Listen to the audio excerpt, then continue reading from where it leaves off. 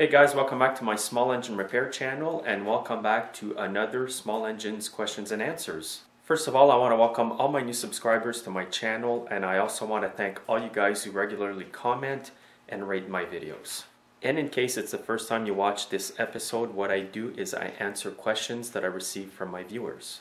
The first question I'm going to answer today is a question I received in regards to rebuilding an engine in which the connecting rod broke. The YouTuber told me when he goes to reassemble the new connecting rod on the crankshaft, it binds, or it's really tight and it doesn't want to turn around the crankshaft, and he's wondering what's causing this. What usually causes this is that there is remnants of the old connecting rod still on the crankshaft. As you can see here, this crankshaft here came from an engine in which the connecting rod broke. And you can see small pieces of aluminum from the rod on here. It is a bit rough to the touch. And this sometimes causes the rod to be tight on the crankshaft. You put the bolts back on and sometimes it's stiff. In this case here, it does turn. I haven't put the bolts on though. However, even if the rod turns on the crankshaft, you should still clean off the rest of the aluminum burrs that are left on here. And here's an up-close view of that aluminum that's left on there. What works really good to get rid of the rest of the aluminum is some emery paper. You can start off with a 200 and work your way up to like a 600.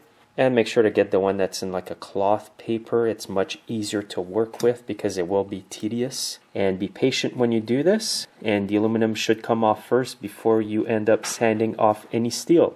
Although I haven't seen this guy's engine, this is what I suspect may be causing him a problem.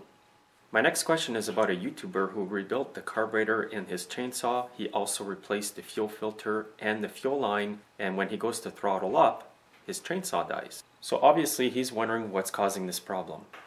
Well, what I think may be causing his problem is that he needs to turn out the L and the H screws on the carburetor slightly until it throttles up. He also mentioned that it will die out very easily as well.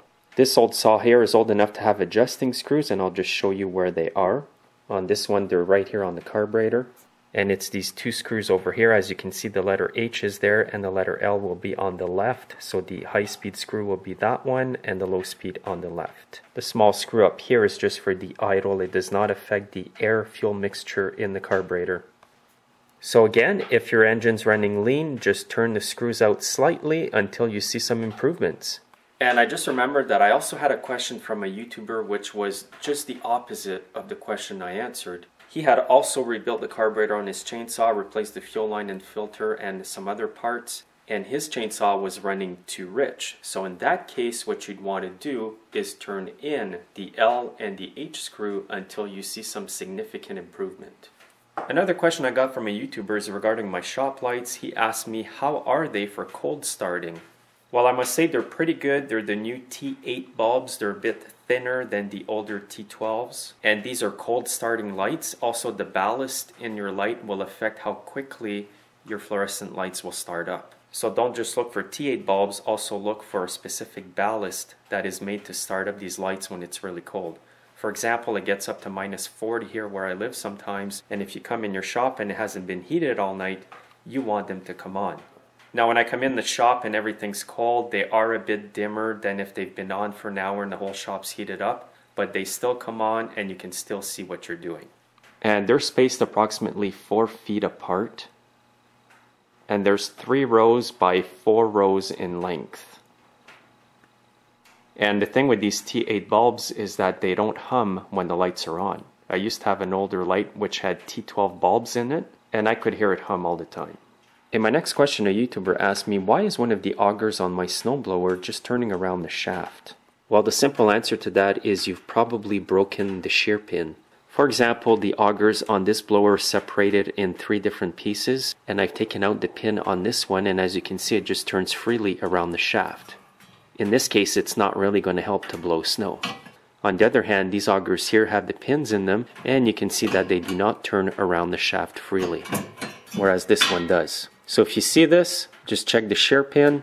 If it's broken, just put in a new one. And when you replace the shear pin, you want to line up the hole on the auger to the hole on the shaft. Then you want to insert the pin in and make sure to put the clip or the nut at the other end to hold it on. Some of the symptoms of a broken shear pin or pins is that your blower will not be blowing snow like it used to. It's the easiest and cheapest thing to check first, so you may want to take a look yourself. Also, for safety purposes, you may want to disconnect your spark plug. The reason for removing the spark plug cap is to prevent the engine from turning over when you move the augers or the impeller on your snowblower. Also, before I end off the video today, I want to let you guys know that you will be seeing some older videos that I may have filmed like last summer. I'm just trying to get caught up on older videos that I taped last year, so they're not necessarily going to be coming out in the same season that they were filmed. We still have a lot of snow here in Canada, and it's very cold. It was minus 30 the other day, and the weather isn't really improving that much, although it's almost springtime. So this will definitely be a winter that I'm glad to get rid of. So thanks for watching, guys. Make sure to have yourselves a great weekend, and make sure to see me in my next video.